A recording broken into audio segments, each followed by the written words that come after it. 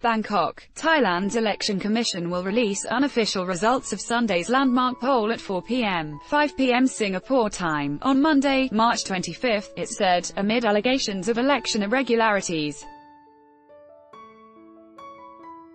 In a brief press conference early on Monday afternoon, Commission Secretary-General Jarungwit Phu attributed conflicting vote count figures released on Sunday night to human error, and pledged to investigate all irregularities if the evidence was strong enough.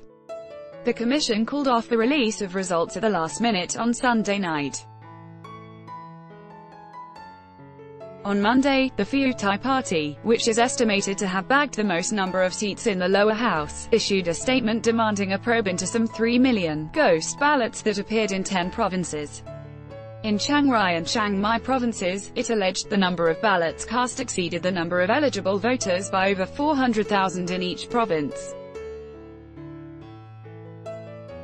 This phenomenon was detected in Bangkok as well, it alleged. On Twitter, election fraud, in the Thai language, was a top trending hashtag. Pheu Thai's chief rival is the Paling Pracharat Party, which is aligned with the 5-year-old military government and is trying to get Prime Minister and former coup leader Prayut Chan-o-cha returned as Premier. According to the Election Commission's tally, with 94% of the votes counted, Paling Pracharat had secured 7.7 million votes and Pheu Thai 7.2 million. In third place was the Future Forward Party, with 5.3 million votes. But it is the number of constituency seats held by each party, not total votes secured, that will determine who will dominate the 500-seat House of Representatives. According to unofficial tallies by local media agencies, Pheu Thai won the most seats in the lower house, though not enough to overturn the inbuilt numerical advantage that a junta-aligned Senate gives to parties supporting Mr. Prayut. Under the constitution introduced after the 2014 coup, 250 appointed senators, mostly hand-picked by the junta, will vote jointly with the elected 500 lower house members on their choice of prime minister.